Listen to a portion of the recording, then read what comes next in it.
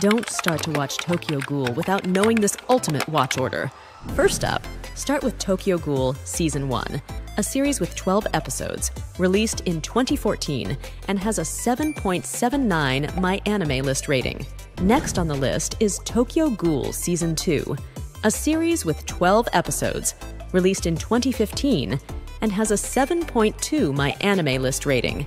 Next, move on to Tokyo Ghoul Jack, an OVA with a single episode, released in 2015 September. Then, another OVA, with a single episode, Tokyo Ghoul Pinto, which was released in 2015 December. Now the Tokyo Ghoul Season 3 Part 1, a series with 12 episodes released in 2018 June, and has a 7.0 MyAnimeList rating.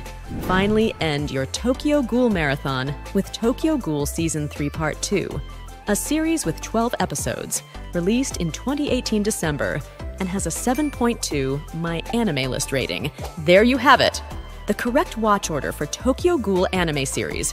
Subscribe to us for more watch orders.